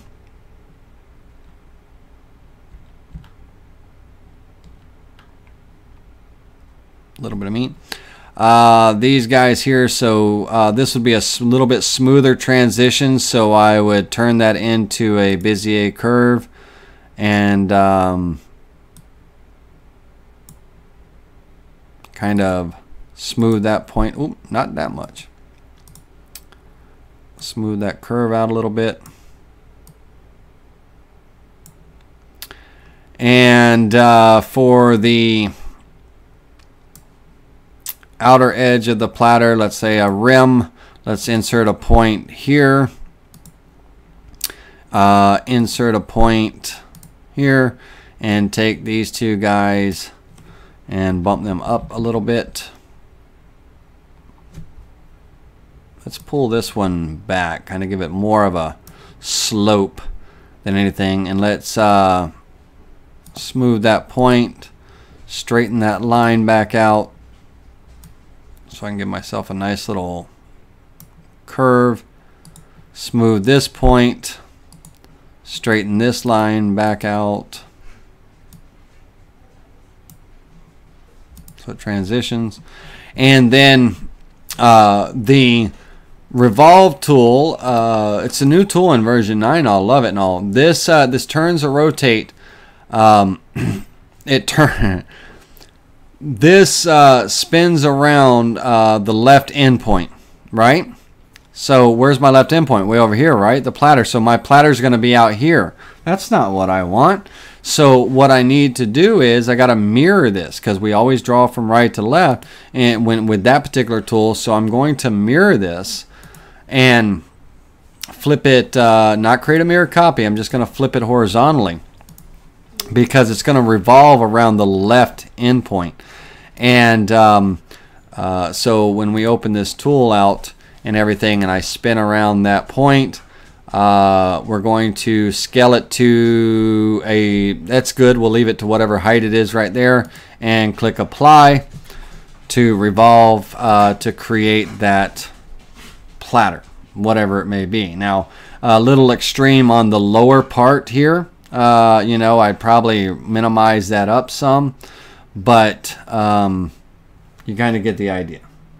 Okay, now this let's get rid of this component.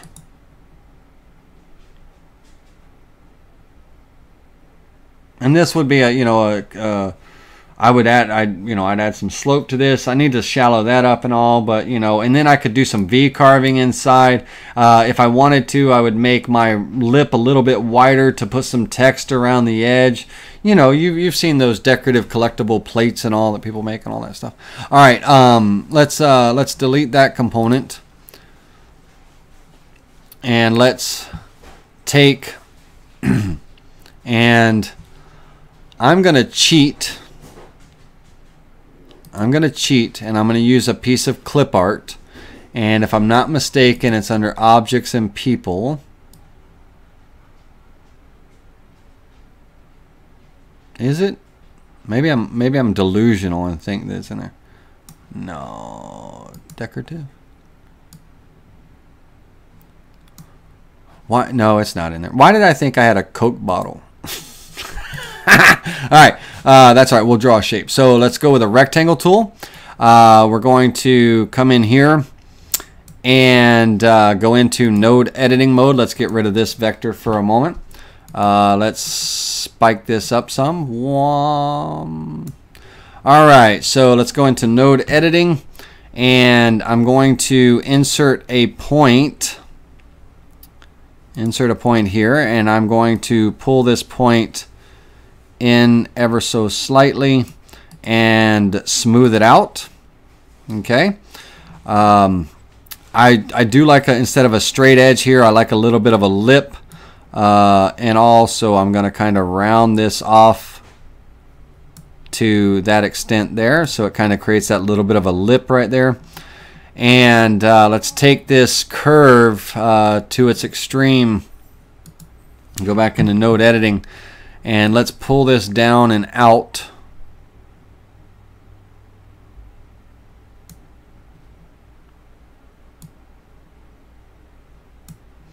And then this middle one here, let's create an arc. And all I want to do is a slight little cup. Give the illusion of it, going in, whatever the case may be. Let's give a little bit more of an extreme curve there. All right, and then now with my revolve tool, this will turn or rotate around a line from the start point to the end point.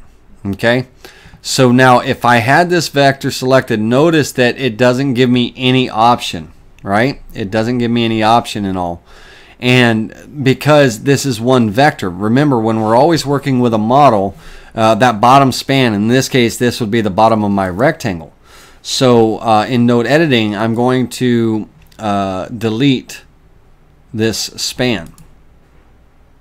Okay, and now I have to have, that's kind of technically wrong. Let's undo that delete. I want to cut the vector. Let me go back into node editing, and I'm going to cut, because I can revolve around any line that I want, and that should be cut. I believe it's cut. Let's see, is it cut? Cut. All right. Now, in this case, let me get out of node editing mode. In this case, I'm going to have a line here, and I'm going to have my model. Now, why are you doing that, you son of a gun? Let's get rid of that. There we go. I don't think the line plays a role in there because it's not selected, but, you know, we're going to leave it there. All right. So now if I look at my 3D model, we've got this goblet shape. Now, one of the things that is going to happen, because it's revolving that shape around to the other side. Let me see if I can get this to repixelate. Bear with me a second while it regenerates. It's creating this dome and all, but it's giving me this center point, right? Because my dome came up to the center. So I want to make sure that that peak is not there. If I reset this, I want to make sure that this peak is down to, like if it was going all the way across. So if I came in here and mirrored this, go into transform mode, close this tool. Hope I don't go into black screen again. If I hold down my Control Shift and click H on my keyboard, right? That creates that shape that you just saw with that center dome and all. Well, I want this arc to go all the way across. So if I go into my Draw Arc tool and I snap from this point to this point, and I, whatever I want that, dome or cup, to be, okay? And now I can come in with my scissor tool and trim this away. And then ultimately, of course, all of this gets trimmed away too, right? That whole side. Now, this line does not, oops, let me go ahead and cut that again. This line, that center line, does not play a role whatsoever. So, I'm going to delete it. Alright, so now that I have that, let's get out of this mode here and go back into our rotate, apply that, and now, don't you fight me. Don't make a liar out of me now.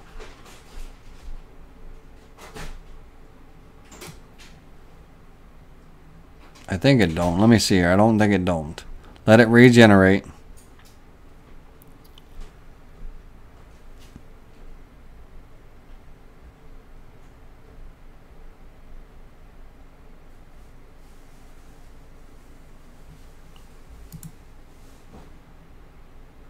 Ah, that's right. It rotates from the start point to the end point.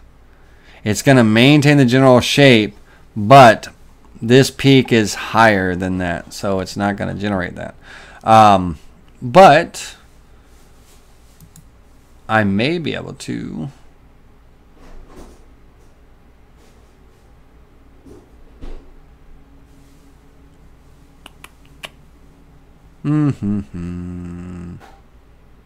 yeah.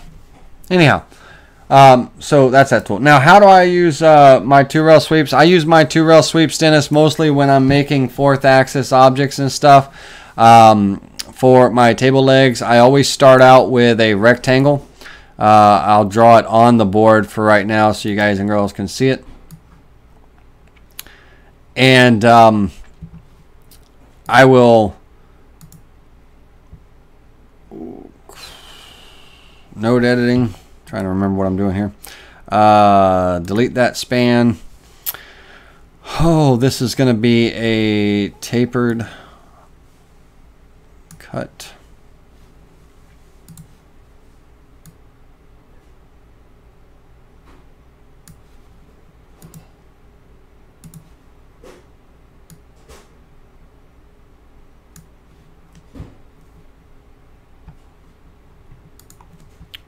What's he doing? What's he doing?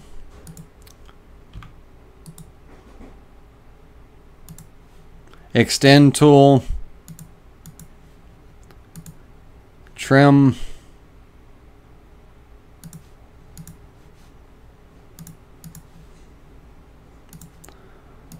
Node editing. Smooth this point. Turn this back into a straight line.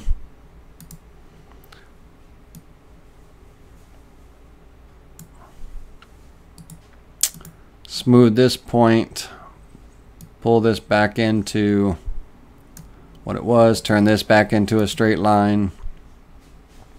I'll put a radius on that. Smooth. Oop, what'd I do there? That was not what I wanted to do.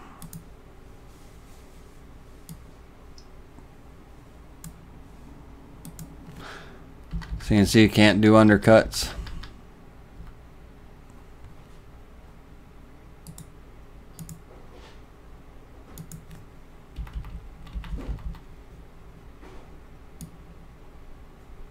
Whoa, wrong one selected.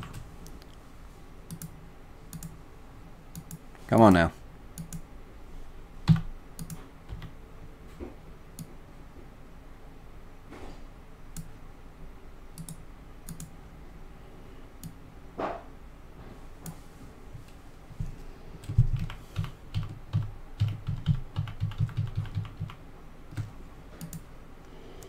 All right, fillet tool. Fillet.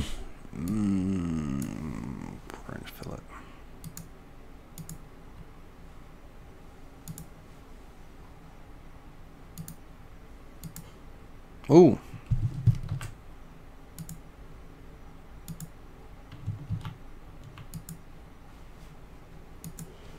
What is it you're making, Laney? I have no idea.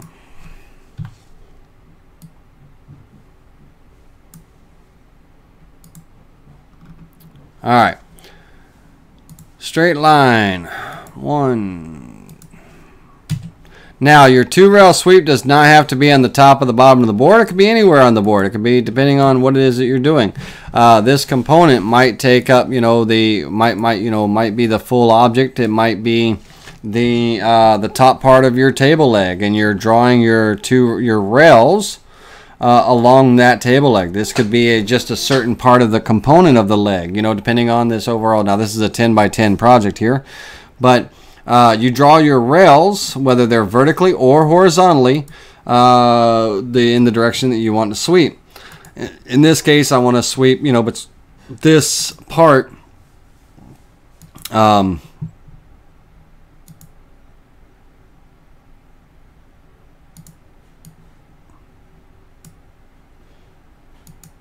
between these 2 rails. All right, 2-rail sweep. And probably should have went vertical instead of horizontal, but we'll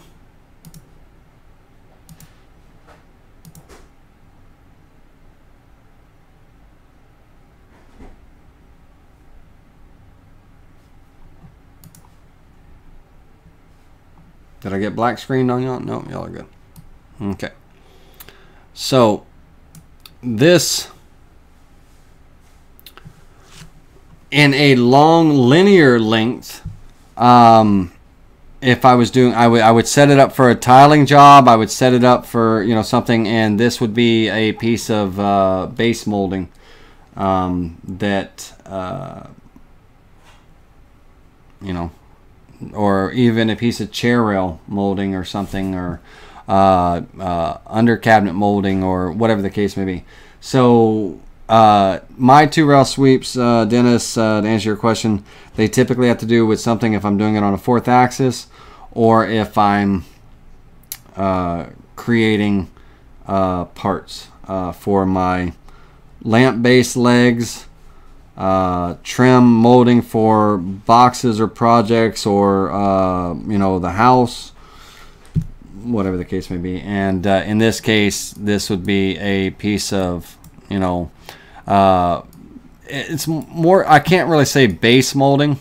It's more of a bottom trim molding for a box or what have you. And whether you have the high side up, low side down, whatever you want, But that's what I use the 2-rail sweep for. Yes, wine bottles and glasses are where I use them a lot. Absolutely. And also, that revolving, where I made that little goblet, you can use that to make your wine glass. You can use that to make your wine bottle. You can use that to, all kinds of things. In this case, this is a piece of, and when I say base trim, I'm calling it wrong. It's not base trim. Base trim usually refers to floor trim and stuff.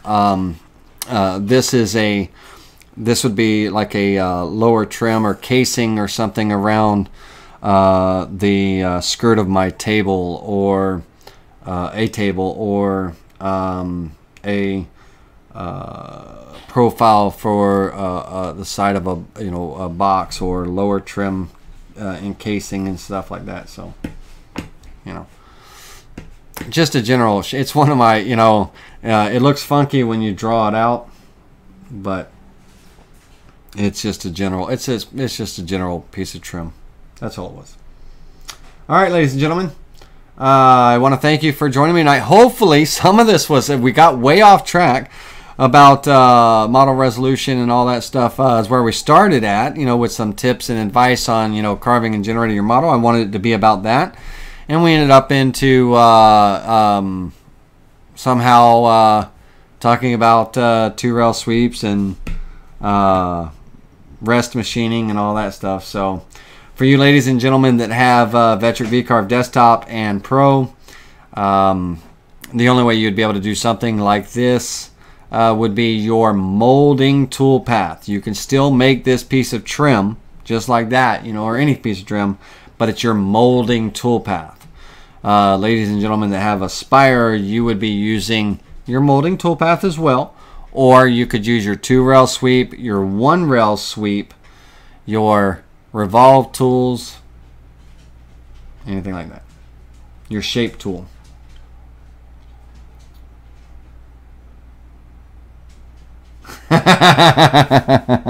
David. Oh, David.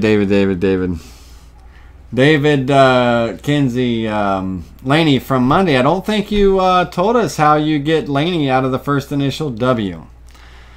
Well, my middle initial was D, right? D. Delaney. D-E-L-A-N-E-Y, Delaney. All right, my first name is Walter. My mama don't even call me Walter. Nobody ever calls me Walter. If you call me Walter, then we are no friends. You're a bill collector. You're a salesman trying to sell me something. You're not a friend of mine. You're a business associate that a business associate that I work with that don't really I wouldn't hang out with you after work kind of thing. So all my friends call me Laney. Alright, but Walter Delaney, that's where you get that from. Alright, ladies and gentlemen, I want y'all to have a wonderful evening, and until next time, I'll see you soon.